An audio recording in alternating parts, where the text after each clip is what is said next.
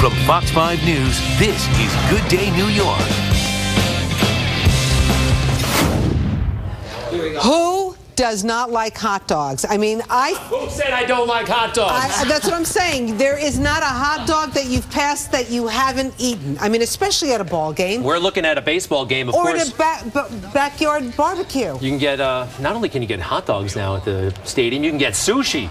But today, we're sticking to hot dogs. We are. Baseball classic. You know, the All-Star game is tonight, right? Yeah, it's perfect for tonight. There's a new cookbook out. It's called Wieners Gone Wild, Out of the Ballpark Recipes for Extraordinary Hot Dogs. And we have the author with us, Holly Schmidt. Nice to have you here this morning. Thank you for having me. Great to be here. So what is it about hot dogs got you so excited? Well, 7 billion hot dogs are consumed in this country between Memorial Day and Labor Day every year. And there was no book. We've eaten at least 6 million ourselves. Right. Hot dogs are awesome. But we just like ours with a little mustard. You like to really zhuzh it up. Well, I have to tell you, hot dogs have a ton of untapped potential. Okay. Hot dogs, we like to think of hot dogs as the new bacon.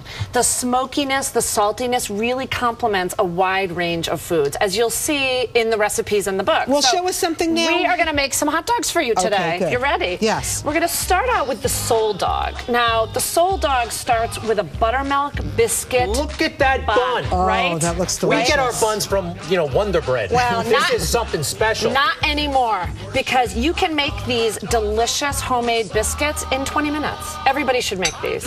So what we do is we butterfly a hot dog, which really just means you cut it down the middle so it can hold more stuff. And do you have any particular ones? Do you like Nathan's? Do you like... It depends on where you live. Hot dogs are still very much a regional food. So really you have to kind of test them out and decide what you like. So let's dress this thing up. So we butterfly the hot dog.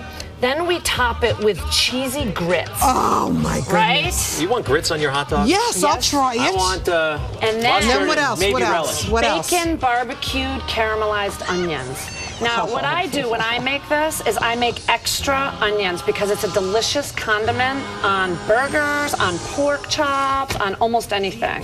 It's amazing. Holly, I'm going to try this one. Can you try one for Greg? Yes. Something a little, Okay. Do you have any mustard? What I'm going to make for you, all right. Forget about mustard, okay? What I am going to make for you is the salty dog. And the salty dog starts with a grilled bun. Grilled bun, course, check. A hot dog.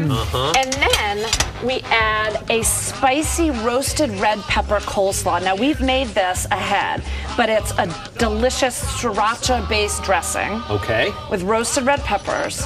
And then what we do is we throw a few fried clams on top. Oh, Holly Schmidt, hold that thought. We're going to take a quick break. We'll be back with the author of Wieners Gone Wild. Greg, you can't have a bite yet.